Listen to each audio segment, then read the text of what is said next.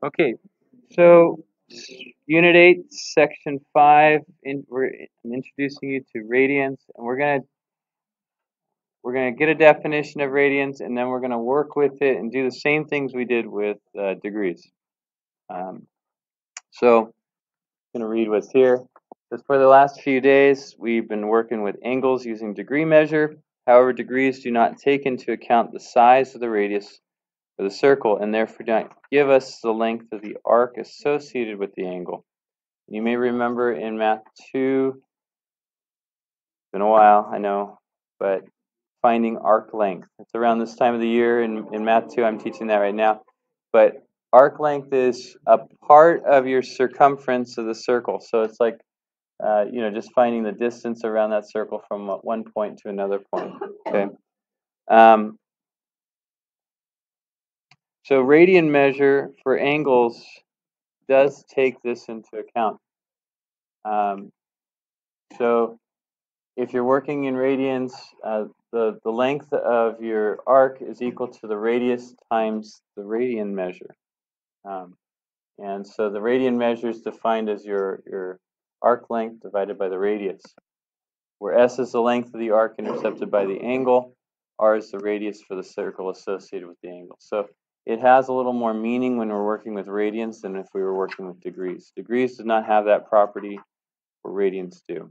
And so it's a little more useful to work with.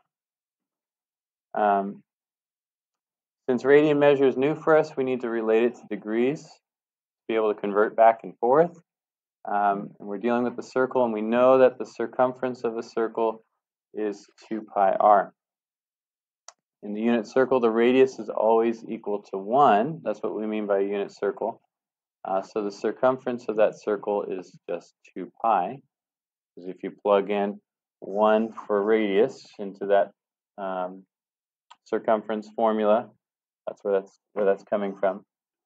And so we have this relationship between degrees and radians. 360 degrees is 2 pi radians. And if you cut both those sides in half, here's the one I like to use.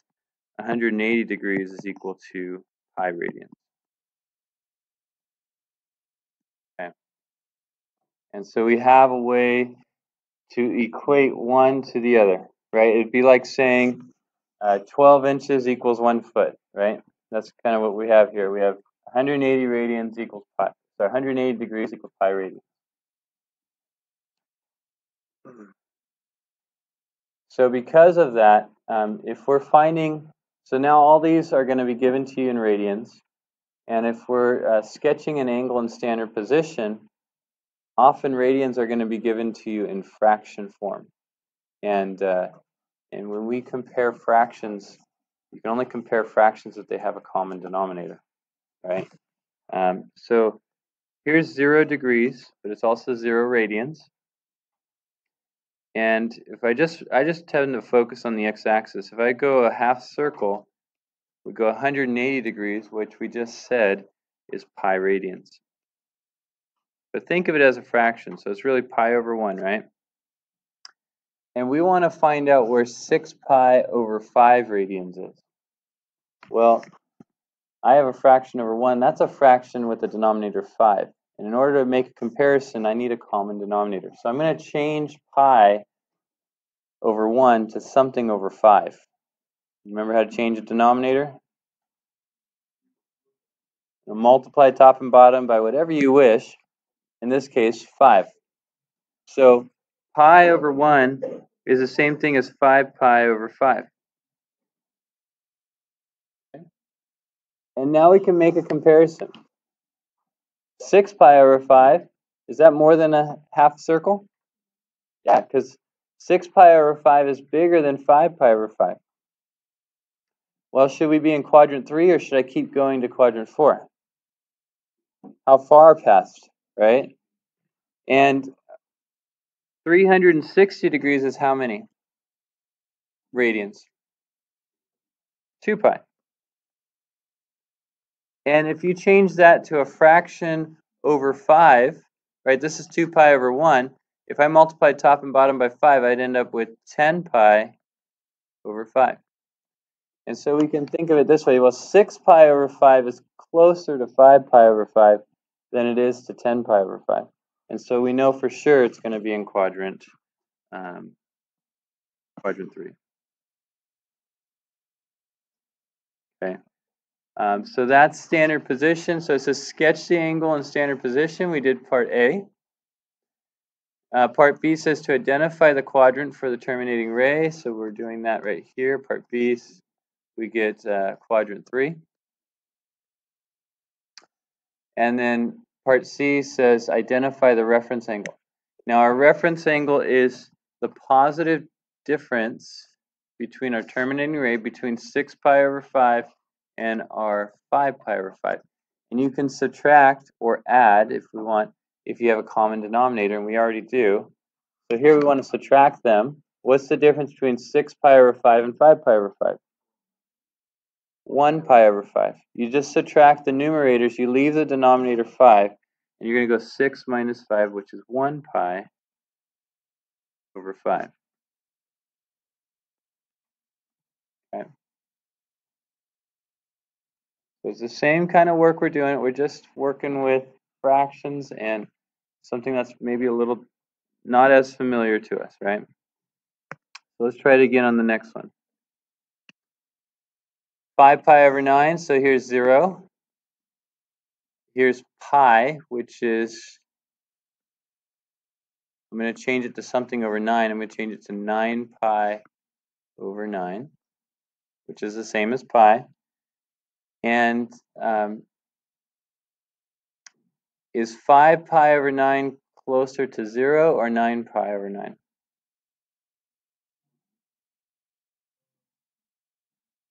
And really this is 0 pi over 9 if you wish. And so just think about 5. Is the number 5 closer to 0 or is the number 5 closer to 9? Closer to 9. Okay? It's closer to 9. So it's is it gonna be in quadrant 1 or in quadrant 2? All right. So somewhere in quadrant 2, 5 pi over 9. And then the reference angle is this angle here, so we need to subtract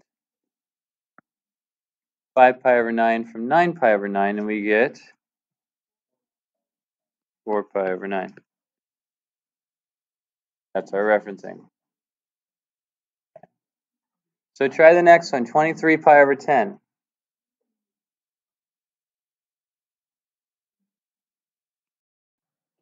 All right, so on this one, it's over 10. So here's 0 on the x-axis. If I go half a circle, I'm at pi, which is, I want to make it over 10, so it's 10 pi over 10. I want 23 pi over 10, so I'm not close yet, so I'm going to go a full circle, which is 2 pi. But I need to make that over 10, so that's 20 pi over 10. I still haven't made it, so I've gone around the circle once, and I need to go a little bit more, right? And 23 pi is just 3 more. So am I going to be in quadrant 1, or should I go to quadrant 2? Or how do you know it's 1 and not 2? So I'm jumping by half a circle is 10 pi over 10, right? I'm only going 3 pi over 10, so it's closer here. So 3 pi over, so this is 23 pi over 10 right here. And for our reference angle, so we're in quadrant 1, we're going to subtract the 23 pi over 10 and the 20 pi over 10, and we end up with 3 pi over 10. And that's what we were after. Okay.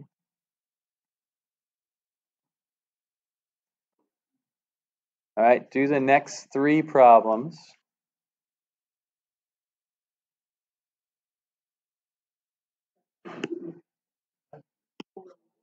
Okay, let's check what we have here. So 16 pi over 9. Well, if this is 0, half a circle is pi, but change that to 9 pi over 9. And then go a full circle, which is 2 pi. But if you make that over 9, you're going to make it 18 pi over 9. And so 16 pi over 9 is somewhere between 9 pi over 9 and 18 pi over 9. And so then we ask, well, which one is it closer to? 18 pi over 9. So we are going to be in quadrant 4. 16 pi over 9. You guys find that okay? And then our reference angle is the positive difference between 16 pi over 9 and 18 pi over 9, which is 2 pi over 9. Okay. For the next one, we have a negative angle, which we're going the opposite direction. We're going this way. So this is going to be negative pi, or negative 5 pi over 5. And so is negative 3 closer to 0 or closer to negative 5? Negative 5, so we're going to be in quadrant 3 here. And if we subtract them and get our positive difference, we should get a positive 2 pi over 5. Okay. And then our last one, pi over 2, negative 5 pi over 2. So here is 0, and if I go half circle, that's negative pi, which is negative 2 pi over 2. If I go another half circle, I'm counting by 2 pi over 2, so this would be negative 4 pi over 2. If I go another half circle, I'm going to be at negative 6 pi over 2. And we want negative 5 pi over 2. Is negative 5 pi over 2 closer to negative 4 pi over 2 or closer to negative 6 pi over 2? Or is it right in between? It's right in between. So negative 5 pi over 2 actually ends up on the negative y-axis. So it's not in quadrant 2, 3, or 4, or 1. It's not in any quadrant on the negative x-axis. So you can make a little comment here. Falls on the negative x-axis.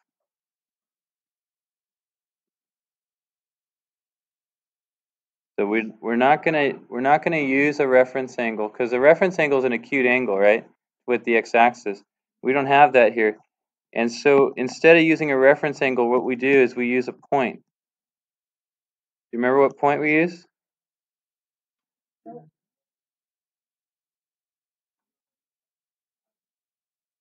0, negative 1. Yeah. Yeah.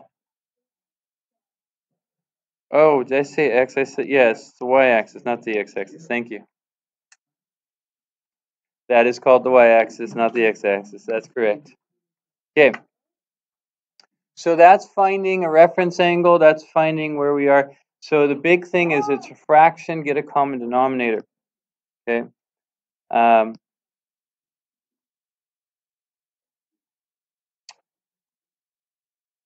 Okay, next is asking us to find the complement and the supplement of each angle. And so this is not something we've been doing, but it's just an application. And a complement, we've done this before back in Math 2. What are complementary angles? Two angles that add up to what? 90 degrees. So angles are complements if they both add up to 90 degrees. So a complement would be an angle that if you add it with the one we have, you end up with, we're not working with degrees though. We're working with radians. So what would 90 degrees be in radians?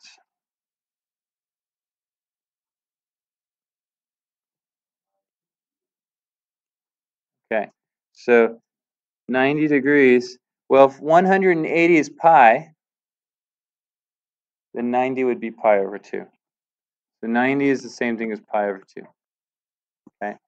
A supplement is an angle that adds up to 180, which would be pi.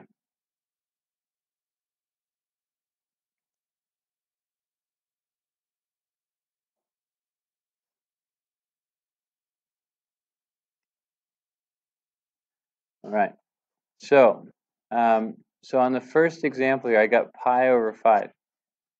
And so what I'm looking for here is pi over 5 plus what? I'll put, or I should put C for complement. How about that? Plus our complement, C, that's a 5, is equal to 90 degrees, which is pi over 2. And if we solve that for C, we find our complement. Okay. So another way to do that is to subtract. Our complement is going to be pi over 2 minus pi over 5. And whenever you add or subtract fractions, you need a common denominator. And so our common denominator is going to be 10. And so I'm going to multiply the first fraction by 5 over 5. And I get 5 pi over 10. And multiply the second fraction by 2 over 2 and get 2 pi over 10. And I end up with 3 pi over 10 as my complement.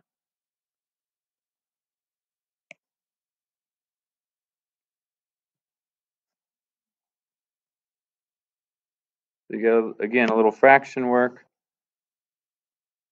For our supplement, it's going to work the same way. Our supplement, our angle pi over 5 plus the supplement is going to equal 180 degrees, but in radians that would be pi. And so we want to subtract them. We want to find out what's pi minus pi over 5. And this is really pi over 1 minus pi over 5. You need a common denominator. So 5 pi over 5 minus 1 pi over 5. And we end up with 4 pi over 5.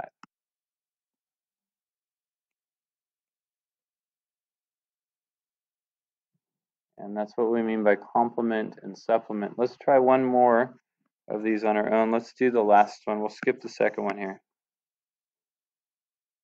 For pi over 6, find its complement and find its supplement.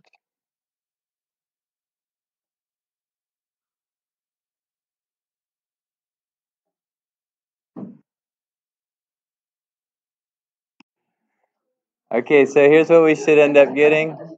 Our complement should be pi over 3. Our supplement should be 5 pi over 6.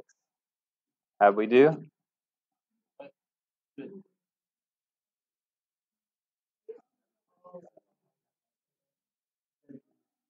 Question on this? If you can reduce a fraction, always reduce a fraction, yeah. Did you end up with 2 pi over 6? Which is still correct. Any other questions? Okay. Okay. Finding a coterminal angle. Okay. Coterminal, we defined that before. It's an angle that an angle is coterminal with another angle if they share the same terminal side, right? Or if they're pointed in the same direction. And so if I have some angle here, let me just use this as an example. So say theta is pointed here, and we want to find another angle. How have we found another coterminal angle with degrees? What do we do?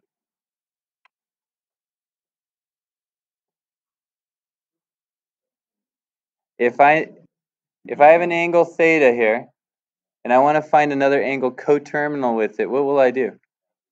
Add 360, right? So this, theta plus 360 would be, I go a full circle, right? So, but we're not working with degrees now. We're working with radians. So instead of adding 360, what would you add? You'd say theta plus 2 pi. Okay? Or instead of subtracting 360, you would subtract 2 pi. So same idea, but we're just working with radians, right? So I want to look for a positive and a negative coterminal angle for each. Now, if 2 pi, I'm going to change it to something that has a common denominator. This is 2 pi over 1, but I want to make it something over 4. So 2 pi over 1 is the same thing as 8 pi over 4. It's a little easier to think of it that way now, because now I can add them and subtract them without much thought, right? So 5 pi over 4 plus 8 pi over 4 gives us what? 13 pi over 4. And so that's a positive coterminal angle with 5 pi over 4. And to find the negative, I could start with 5 pi over 4 and subtract what? 8 pi over 4, which is the same thing as subtracting 2 pi. We get negative 3 pi over 4. And so that would be our negative coterminal angle.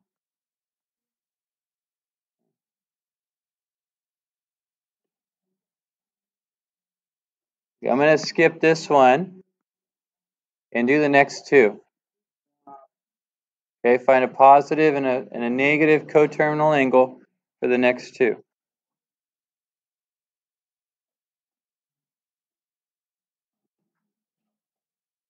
Okay, here's what you should get for positive and negative coterminal angles. On 5 pi over 3, we add and we subtract the 6 pi over 3, which is the same as 2 pi, but I'm getting a common denominator.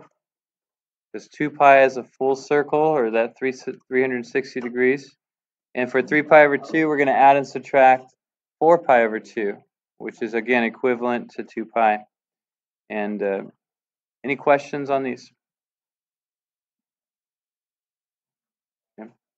All right, so that's the new stuff with radians. Okay, that's how we find radians.